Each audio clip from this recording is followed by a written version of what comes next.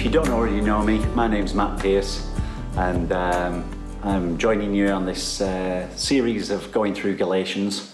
I don't know if you've been able to listen in the past few weeks, but Seagate delivering a series of sermons on the book of Galatians. And it's brought to you by the Men's Discipleship Group. And we've been meeting together for the past year. We've been studying Bible doctrine, church leadership, discipleship, and studying Galatians. And we've been able to preach to each other each month, and then critique each other, give each other feedback for our learning so that we can develop. And really thank Richard for taking us through this course.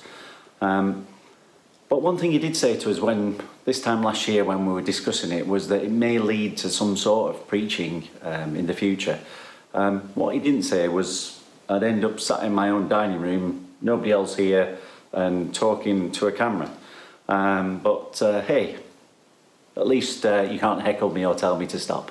But I really pray that it blesses you in some way, and it's a good way of you getting some teaching on God's word. Let me pray. Lord, please guide me as I say these words, Lord. Please be it your words that I say. Speak through me and guide me. Lord, I ask that people understand your word as you intend, and it's not me, Lord. Lord, to your name be the glory, not to us. Lord, be your name to the glory. In Jesus' name, amen. So, we're going to look at Galatians 2, verses 15 to 21 today. So, the benefit of it not being live is you can hit pause if you're struggling to find that in your Bible, and then you can hit play again when you find it. So, Galatians 2, verse 15 to 21. You and I are Jews by birth, not sinners like the Gentiles. Yet we know that a person is made right with God by faith in Jesus Christ, not by obeying the law. And we have believed in Christ Jesus, so that we may be made right with God because of our faith in Christ, not because we have obeyed the law. For no one will ever be made right with God by obeying the law. But suppose we seek to be made right with God through faith in Christ, and then we are found guilty because we have abandoned the law. Would that mean that Christ has led us to sin? Absolutely not. Rather, I am a sinner if I rebuild the old system of law I already tore down. For when I tried to keep the law, it condemned me. So I died to the law. I stopped trying to meet all its requirements so that I might live for God. My old self has been crucified with Christ.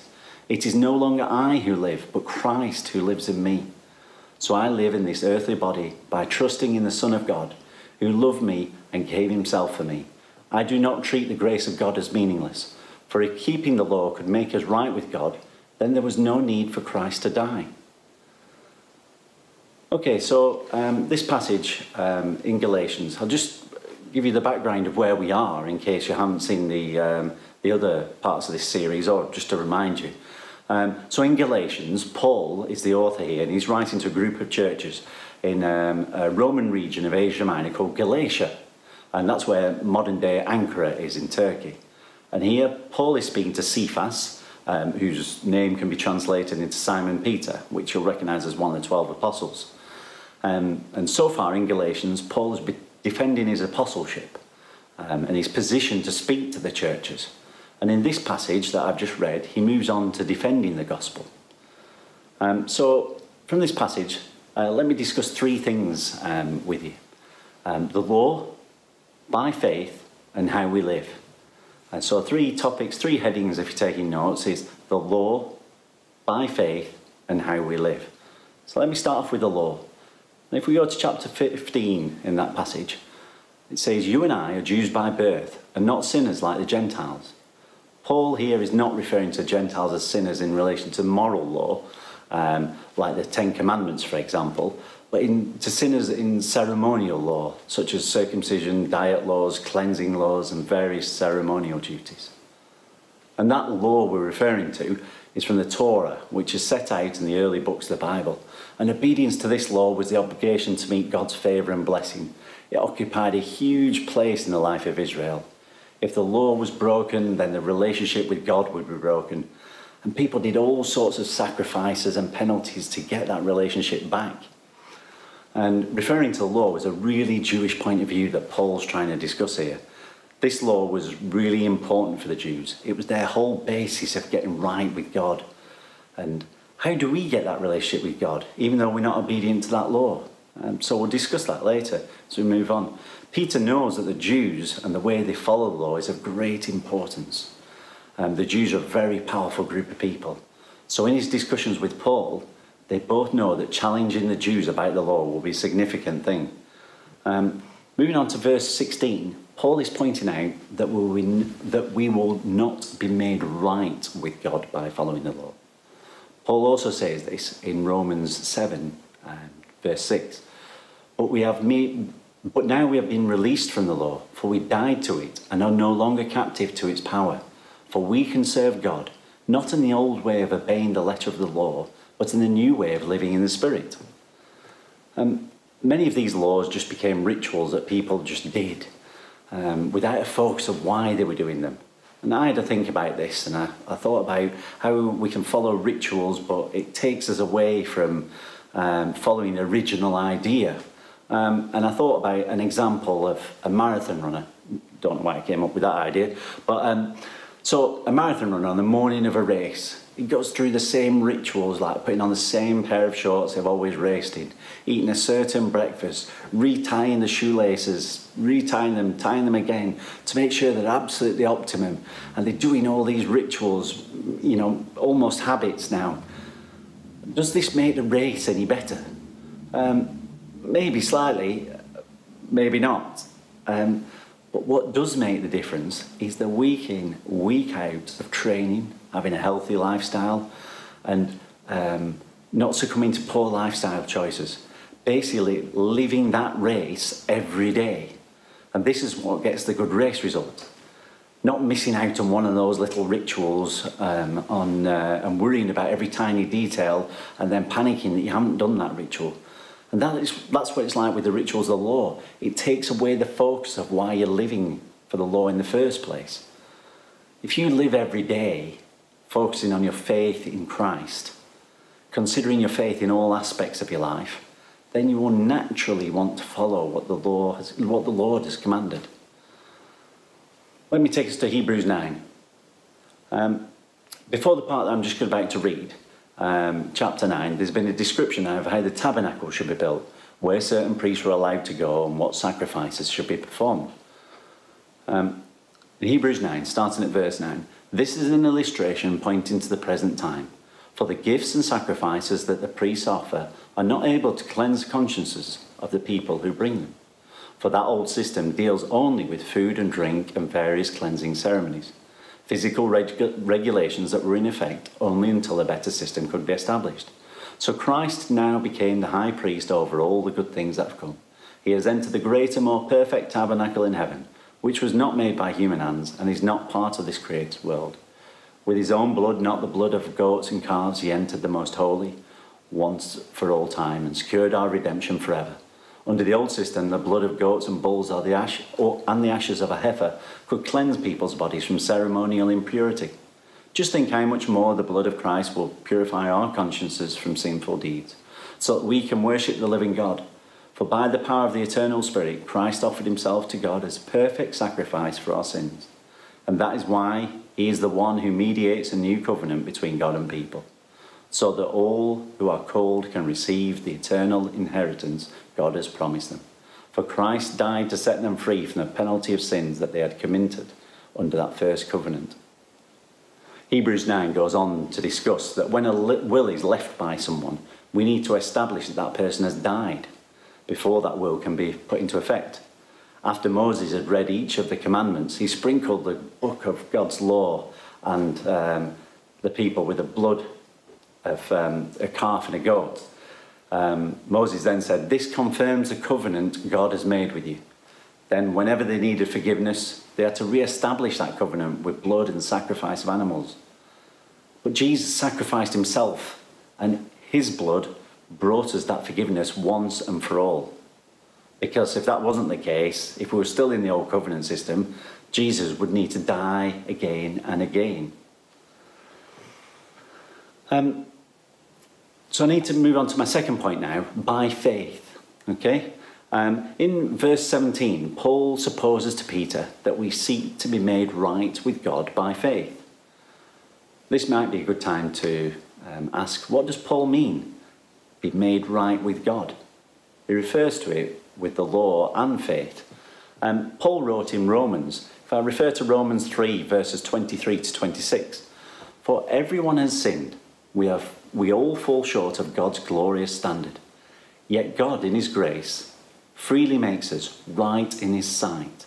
He did this through Christ Jesus when he freed us from the penalty of our sins. For God presented Jesus as a sacrifice for sin. People are made right with God when they believe that Jesus sacrificed his life, shedding his blood. This sacrifice shows that God was being fair when he held back and did not punish those who sinned in times past. For he was looking ahead and including them in what he would do in this present time. God did this to demonstrate his righteousness, for he himself is fair and just, and he makes sinners right in his sight when they believe in Jesus. Paul continues in verse 17, maybe in preparation for a counter-argument from the Judaizers. Would that mean that Christ has led us into sin? Certainly not. He's saying we aren't sinning if we follow Jesus by faith and do not obey the ritual laws. Jesus took away our bondage to the law by taking judicial penalty for us on the cross. That doesn't mean to say we have carte blanche to sin and not follow moral law. However, sin's power is broken. We are dead to sin and alive to Christ. If we look in Hebrews 11, there are loads of examples of people showing faith. The fundamental thing about faith is living to something not seen.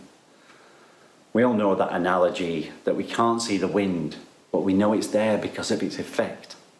And the same is with Jesus. We can no longer see him, but we can see his effect in ours and other people's lives. In Hebrews 11, it talks about lots of examples of people doing things by faith. Noah building the ark, he believed and had faith that he would need it. Sarah had a child. She believed that God would keep his promise. And Isaac was born to Sarah and Abraham. Verse 17 of Hebrews 11 says, it was by faith that Abraham offered Isaac as a sacrifice when God was testing him. Abraham, who had received God's promises, was ready to sacrifice his only son Isaac, even though God had told him, Isaac is a son through whom your descendants will be counted. Abraham reasoned that if Isaac died, God was able to bring him back to life again. And in a sense, Abraham did receive his son back from the dead. In that story from Hebrews, Abraham trusted God and had faith completely.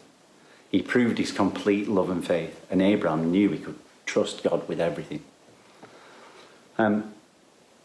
We were first told about Abraham's faith in Genesis 17, and the Hebrew story there referred to it. The Lord changed his name from Abraham to Abraham, meaning the father of a multitude, which was a little ironic because him and Sarah couldn't have children and they were in the 90s. But the Lord provided, and Abraham's wife, she was called Sarai first, she was now called Sarah, so Abraham and Sarah had a son, which in Hebrews we just refer to, Isaac, and a multitude of followers of the Lord became their descendants. And Abraham had faith, and the ultimate demonstration of that was in Genesis 22. We may know the story. I'll remind you of it just now. I referred to it in my devotion a few weeks ago. But God told Abraham to sacrifice Isaac, his only son. And this is so confusing to us, really, because repeatedly in the Bible, Deuteronomy 12 is an example, God tells us that child sacrifice is wrong. Abraham made Isaac carry the wood for the sacrifice altar as they climbed the hill. Just like many years later, Jesus would carry his own cross. And they set up the altar, and Abraham was about to sacrifice his one and only son because he had faith in the Lord. And just when he was about to make that sacrifice, an angel of the Lord stopped him. And if you remember, they provided a lamb in a bush that he found, and that lamb took the sacrifice. Just like Jesus is the Lamb of the world and took our sacrifice. So Abraham is the father of our faith, and the example to live by faith. And so that takes me on to the next part that I was promised to talk about, was how we live. Verse 18, Paul moves on to guidance about how we can live and how we can apply the principles he's talked about into our lives today. He says that he's torn down the idea of living to the law. And I've just described how Jesus has taken that away from us. So now to go back to it would be a sin. In Romans 6, verses 1 to 10, Paul is writing again to us, and I'll read that to you. Well then, should we keep on sinning so that God can show us more and more of his wonderful grace? Of course not. Since we have died to sin, how can we continue to live in it? Or have you forgotten that when we were joined with Jesus Christ in baptism, we joined him in his death? For we died and were buried with Christ by baptism. And just as Christ was raised from the dead by the glorious power of his Father, now we also live new lives. Since we have been united with him in his death, we will also be raised to life as he was. We know that our old sinful selves were crucified with Christ, so that sin might lose its power in our lives. We are no longer slaves to sin, for when we died with Christ, we were set free from the power of sin. And since we died with Christ, we know we will also live with him. We are sure of this because Christ was raised from the dead, and he will never die again. Death no longer has any power over him. When he died once to break the power of sin. But now he lives for the glory of God. In this passage, Paul is telling us to be careful and not think that now we have grace, we can just ignore all the Old Testament law and just live how we want. That's not the case. And this is the third point that I'm talking about here. This is how we live. And hopefully this will explain with the words that Paul wrote. So going back to Galatians, the passage we're reading, in verse 19, Paul refers to himself as living to the requirements of the law and now living for God. And I think here he's referring to some of the Jews are so wrapped up in following every detail of the ceremonial ritual laws that they've forgotten or lost their capacity to focus on God. The original reason that they would have followed the law in the first place. By following God, by faith in Jesus, we re-establish that focus each and every aspect of our lives. And that was what I was referring to when I spoke about the marathon runner. We tie ourselves up in the rituals and actually forget what our main focus on is. So we put Jesus into every part of our lives and trust and have faith in him. We stay focused on him rather than doing all these little tasks that we think are keeping us right. Moving on to verse 20. Now, this has got a huge meaning for me, and I was so pleased when I was given this passage to preach on. I got all the Bibles from the house out, and I got my own Bible out, and I've just got it here. So I just turned to the passage, and as I read it, I don't know if you can see here, just there, I've actually underlined verse 20 there. And I remember doing that shortly after I became a Christian. I underlined that line. It had significance to me. And this is the New King James Version. And it says, I have been crucified with Christ. It is no longer I who live, but Christ lives in me. And the life which I now live in the flesh, I live by faith in the Son of God who loved me and gave himself for me. And like I say, I studied a few different translations of the Bible to get together the study for this passage in order to bring this lesson to you. And one of the other Bibles I got was this one. It's quite, you probably can't see on the video, but it's a really old TBS Bible, and it's a bit battered. It's Vanessa's from when she was really young. Anyway, I turned to the same passage, and she here has highlighted the same passage. In green pen, she's highlighted it. This one says, I am crucified with Christ, nevertheless I live, yet not I, but Christ liveth in me. And the faith which I now live in the flesh, I live by the faith of the Son of God, who loved me and gave himself for me. Living out that passage, along with the symbolic act of my baptism, started a change in my life. I wasn't a nice person before I decided to go to do what that passage says and live by faith in Jesus Christ. In my 20s, I lived, life in the fast lane, and I didn't care who got upset. I lived for myself. I lived in this world. My mum had faith in me though. She continually forgave my mistakes, and she kept faith in me because she loves me. And I ask, if you love Jesus, have faith in him. He didn't make mistakes, but he took our sins away, and my sins then. He was perfect, and taking away our sins, he just showed ultimate love. And that started a change in my life, and I'm still failing, and I'm still learning, but that passage keeps me on track. And I'd encourage you to read that Galatians 2 verse 20 whenever you need to be reminded to stay in line with Jesus and follow him by faith. And when it gets tough to do it, just pray and ask Jesus to help you. You don't need a big long list of rules and laws. Simply pray and live your life with Christ in you and in all you do. Trust and have faith in Christ. And then you'll so want to follow what the Bible commands us. And I've got an example about how living by faith and having Jesus in our lives played so significantly for me. And I was thinking of examples, and this one stuck out to me that I needed to tell you about. Really, I wanted something, that would show me out to be really heroic and something I could just tell you and you'd think, oh yes, brilliant. But I'm sorry, the story that I was clearly told to tell you just shows my failings. Several years ago, in Troon, I was walking through the Boots car park, and I don't think the weather was particularly brilliant, and I had lots of bags to carry. I'm weighed down with bags. I'm walking along my oldest daughter, Maddie. She was holding one hand, and she had loads of stuff, and I've got loads of stuff in that hand, and I'm holding her hand. Isla, my youngest child, she could only just walk, so I'm half letting her walk, half carrying her. I'm walking along through the car park, and we walked past a lady, stood next to a car with another. She had a young child, and she had a flat tyre on her car. It was only flat at the bottom though. And she said to me, what should I do? What do I need to do? And I thought, there's no way I can help you. I'm in daddy daycare calamity.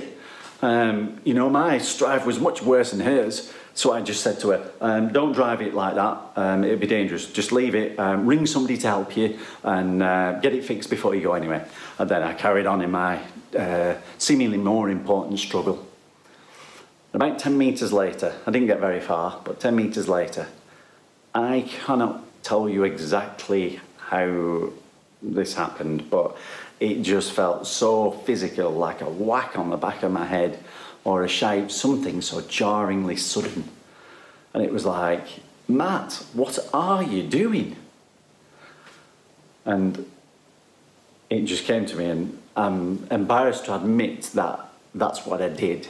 Anyway, I looked at the girls and I goes, that lady needs us. What would Jesus do? So we went back and I told the girls, we're in a busy car park, please behave, please be sensible here, just stand there whilst I fix this lady's car. Anyway, fixed the car, said goodbye, off we popped. And then I thought, I didn't tell the lady why. And I did pity myself then that, I'd had this experience and I didn't actually tell the lady why I'd gone back. Years later I thought, was it a witness to the children? But nevertheless, by faith in Jesus, living with Jesus in me all the time, I eventually did the right thing. Wouldn't it be better that I was living with Christ in me, and I would have done that straight off, without a thought? So if we lived by putting Jesus into our hearts and minds in everything we do, it would so move us and have our hearts aligned with Jesus that we would want to obey what the law says, and we'd feel terrible when we don't. And don't think for 1 minute I'm here telling you all this thinking I'm perfect, and I do this all the time. Hopefully I've shown you that I fail, and I keep doing so. But going back to Jesus will hopefully mean that we learn and fail less frequently. We have been forgiven for those failings. We believe and have faith in Jesus. And Paul carries on in verse 21. I do not treat the grace of God as meaningless, for if keeping the law could make us right with God, then there was no need for Christ to die. Now, where it says for Christ to die, in some translation, Christ died on the cross for me. It refers to this for, and that's from the Greek word huper. And huper can be more verbosely translated as on behalf of. Now that makes it more personal, doesn't it? Christ died on behalf of me. He died on behalf of you and all of us. He took that penalty so we aren't in bondage with the rituals of the law. So that our sin is taken away and our old self dies on the cross with Jesus. Verse 21 says that Christ died in vain if we don't believe this passage. And that is a huge statement.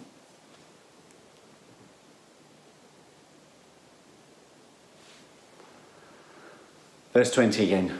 My old self has been crucified with Christ. It is no longer I who live, but Christ lives in me. So I live in this earthly body by trusting in the Son of God, who loved me and gave himself for me. If you're a Christian here today, please reflect on that verse and trust Jesus in all the areas of your life. And if you don't yet know Jesus, and this has given you questions that you need to ask or want to know more, please get in touch with us. Via our website would be a good place to start. Or just talk to somebody that you know has faith in Jesus Christ. And I'm sure they'd be happy to talk to you. But please do not do nothing. Do something. Let me pray. Lord, I thank you for this opportunity of study and speaking. Thank you for your guidance, Lord. And I pray that we can do everything to endeavour to live the lives that you want us to do, Lord. I ask that you guide us into trying to live our lives as closely and as connected to Jesus in everything. In Jesus' most mighty name, Lord. Amen. Thank you for listening. And can I leave you not with my words, but words from God's word? It's Philippians 4, verses 13. I can do all things through Christ who strengthens me. Thank you very much.